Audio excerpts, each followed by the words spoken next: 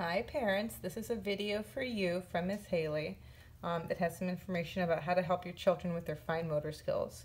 Some of your kids may already be quite comfortable using a crayon and can write their names and draw pictures and they're feeling pretty good about it.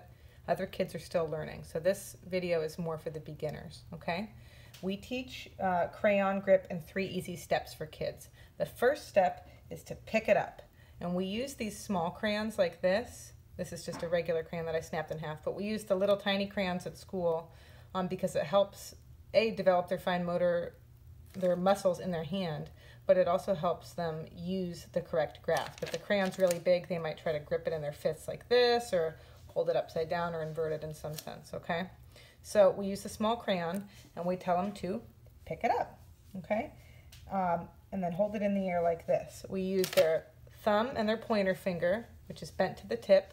Tall man, which is what we call the middle finger, uses its side, and then the last 2 fingers get tucked in to go for a ride. So this is the correct grasp, and this is what we teach the kids when we're using our crayons, okay?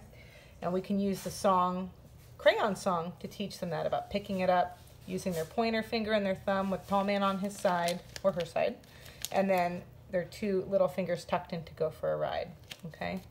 This page here is called Aim and Scribble. This is the second step that we use when teaching kids to use crayons.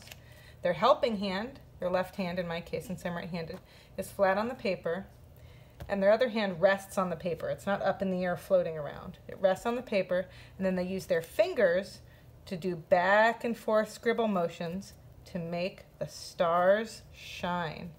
Little scribble, little scribble, little scribble, little scribble. We can do the fireflies too. Little scribble, little scribble, little scribble. So the messages that we're reiterating to the kids are that the hand's resting on the table, the fingers are wiggling back and forth, and their helping hand is resting on the paper, okay? We can do that again with the fireworks page. Okay, this is another page that can help the kids practice aiming and scribbling. Aim and scribble, aim and scribble. So in this case, it has the ant, the bug, and the bee. It has the different colors, and you can sing the little song with them, which I'll include in a separate video as they color them. This page works on having lines go up, lines go down, and curly lines, okay? Now these pages, let me find one that hasn't been totally colored all over. This is the third step when we're teaching children to use crayons, okay? And so this is when you get to pick up the crayon and you're using those same little scribbling skills, but you're starting to expand on them, and the kids learn that you use different strokes depending on what shape you're using.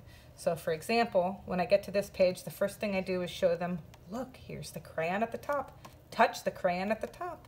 What color is it? It says yellow. So we're identifying that there's a word and a picture together.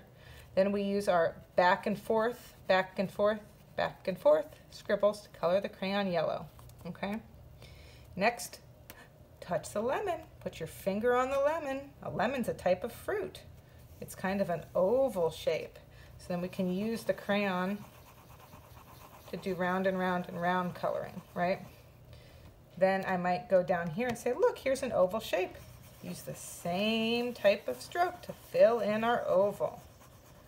Up here, look, it's a slice of cheese. What shape is it? It's a square, just like the square below. And then for this one, we might do up and down, up and down, up and down, up and down, back and forth coloring, like that. Okay, now do the square.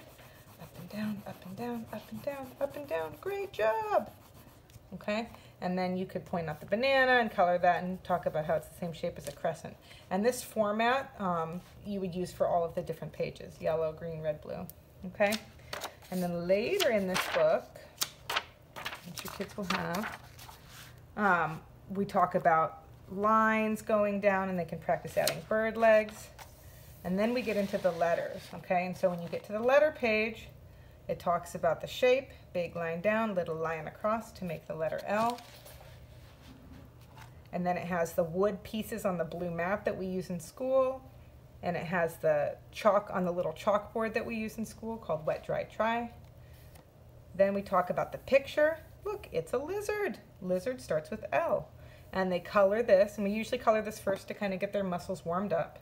And then we aim for the smiley face helper. That tells us where we start our letter. And we do big line down, little line across, big line down, little line across. Oh, my crayon broke.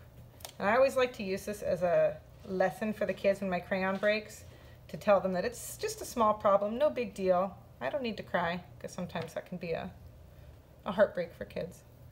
Aim for the smiley face helper, big line down, little line across. Aim for the smiley face helper, big line down, little line across. Great job. Okay. All right, hope this was a helpful tutorial for using our handwriting book. Bye-bye.